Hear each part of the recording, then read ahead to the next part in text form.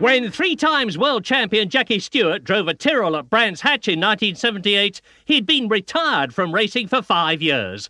But he soon showed that he'd lost none of his extraordinary skills. He was fitted with a microphone for the occasion, so I'll let him talk us round the circuit. To the start-finishing line of this lap. Put it into 4th gear for Paddock.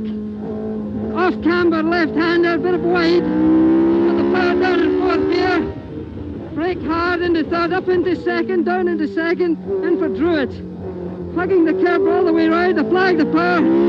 Back in, straight into 4th gear from 2nd, because it's downhill. Applying the power. Going along the bottom behind the pitch, down into 3rd gear. Long left-hander, a tightening corner. Car understeers a bit, applying the power. Accelerating along. Outside of the car, braking hard. 4th gear now, what used to be Hawthorns. Accelerating along at 4th gear. Dropping into 3rd gear. Into 3rd gear for this corner. Accelerating out. And into 4th gear, down Deer's Leap. Into 3rd gear again for the tight right-hander corner over the curb slightly. Accelerating hard. Down into 2nd gear.